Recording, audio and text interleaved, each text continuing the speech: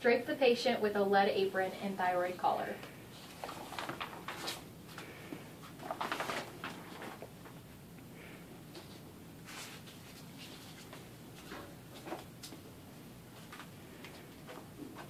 Lower the patient into a supine position.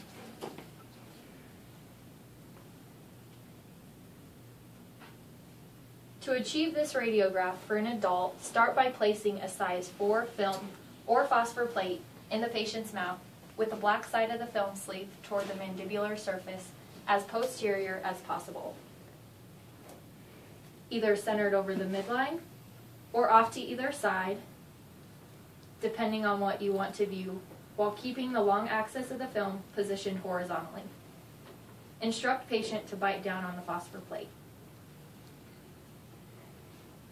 The central ray is aimed with a vertical angle of -90 degrees, a horizontal angle of 0 degrees, and is centered on the midline of the patient near the middle of the film or phosphor plate. Instruct the patient to remain still during exposure. Step outside of the room and hold down the X-ray machine activating button for exposure. For a child, the same steps would be followed, but the film size would decrease to a size 2.